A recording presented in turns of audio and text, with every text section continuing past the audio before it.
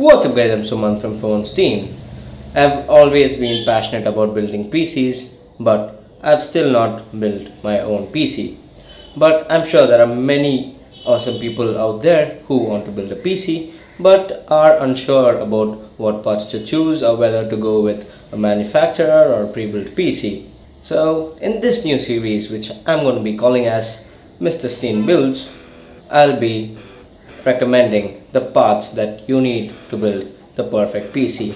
This series is aimed at many price points, be it if you want a PC under 40,000, it'll be there, under 50,000, it'll be there. The parts here mentioned are based on the Indian pricings, but if you want the US pricings, it'll be in the description down below so that you can check that out. So in the series, let's build a 40,000 rupee gaming PC. This is going to be an Intel based PC with Nvidia graphics, and this is based on the new Skylake architecture. So without any further ado, let's begin.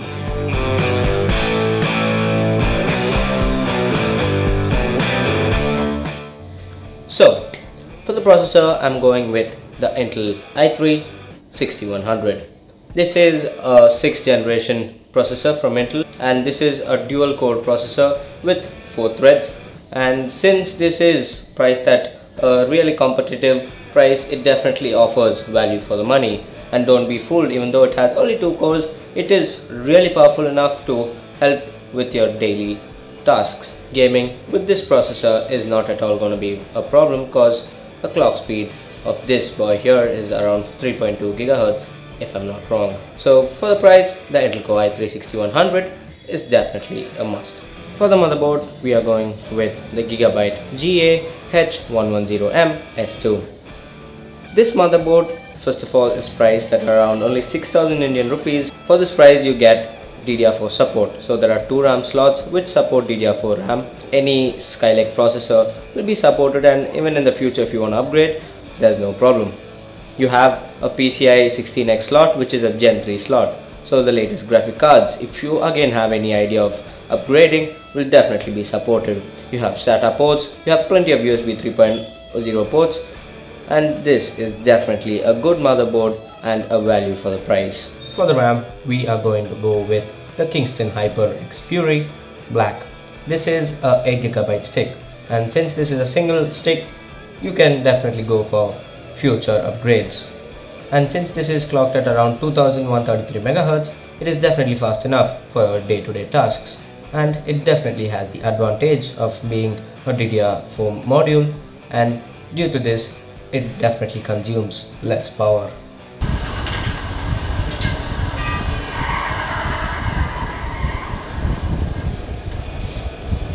Okay. For the graphic card, we are going to go with the Nvidia 1050 Ti. I know you may have a doubt, why not go with the 950? Number 1, it is priced 5,000 rupees more than the 750 Ti. Number 2, it doesn't offer much when compared with the 750 Ti. Everything is exactly similar between the 750 Ti and the 950, except for minute changes maybe in the design or something like that. Taking into consideration the waste of money, I decided to stick with the 750 Ti. And the 750 Ti is no joke. It is a 2GB DDR5 graphic card with loads and loads of capabilities to play 1080p gaming at medium to high settings depending on the game. For the graphic card, we are going to go with the 750 Ti. For the hard disk, we are going to go with the Western Digital Caviar Blue. This is a 1TB hard disk, and it has a 7200 RPM. This means you get really fast reads and writes when compared to the 5400s. Even though this is not going to be as fast as an SSD, this will definitely provide you with loads of storage. Western Digital hard disks are definitely known for their reliability, and the Caviar Blue is no exception. So for the storage, we are going to go with the Western Digital Caviar Blue.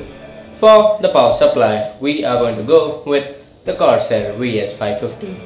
This is a 550 watt power supply. I know this is a little killer for what we are building, But anyways, for future upgrades, like if you're going to upgrade to a newer graphic card or upgrade the RAM or upgrade the CPU, this is not a modular power supply, but for the money it definitely provides great value. And Corsair have definitely made a good hold in making power supplies, and this is again no exception, and the VS550 is my choice for the power supply. For the case, we are going to go with the Cooler Master Elite 344. This is a mid-tower case. It has no side panel windows, but one advantage is that the front panel has USB 3.0. Now that is definitely going to provide with greater transfer speeds, and Cooler Master definitely makes really good cases, and the Elite 354 has definitely a kind of modernistic design to that. With the blue accents over the black, the Elite 344 definitely looks really good, and for the price again is a killer buy. Here is the 40,000 rupee PC build for you.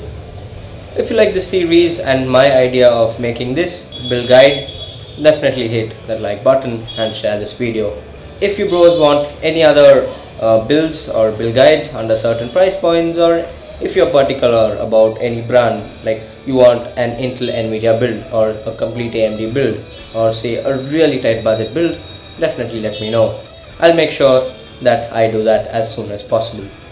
So thank you for watching, and make sure to hit that like button and support Phone Steel. So thank you for watching. This is Suman signing off once again. Peace.